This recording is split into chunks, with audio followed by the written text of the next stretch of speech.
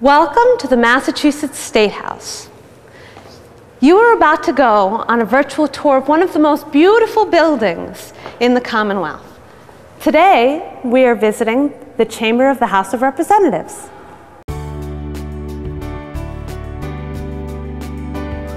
The Chamber of the Massachusetts House of Representatives is one of the most spectacular rooms in the entire State House.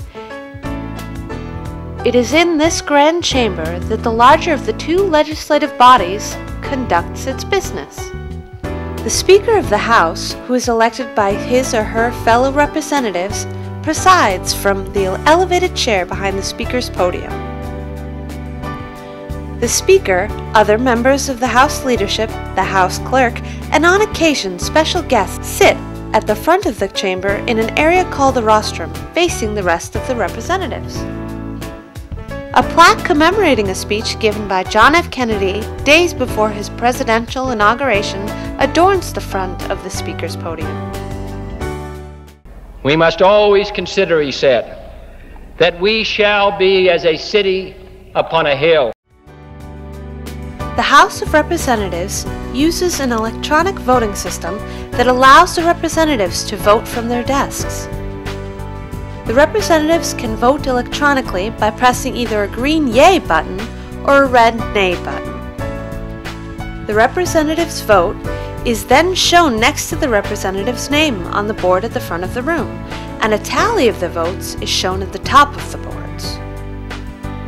It is the architecture and decor of the House chamber that makes it so breathtaking. The room is paneled with Honduran mahogany. Above the Speaker's podium are the Albert Herder murals.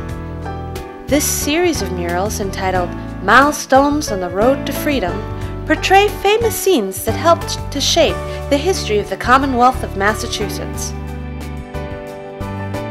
Surrounding the ceiling of the chamber is a cornice that commemorates some of the great men who made important contributions to the Commonwealth and the nation prior to 1895.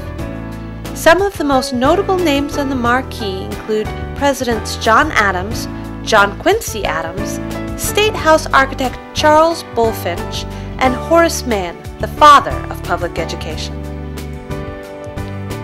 Above the chamber floor are the House galleries. The gallery to the left is the special gallery for guests of the House Speaker. The gallery to the right is the press gallery, and the central gallery is open to the general public. Hanging in the center gallery is the famous Sacred Cod of Massachusetts. The 5-foot-long pine replica of a North Atlantic cod was given to the House of Representatives in 1784 by a Boston merchant, Jonathan Rowe. It symbolizes the importance of the fishing industry in the early Massachusetts economy. There's also an infamous history surrounding the sacred cod. Rumor has it that when a Harvard student stole the cod in 1933 as a practical joke, the House of Representatives refused to do business without their symbolic mascot and good luck charm.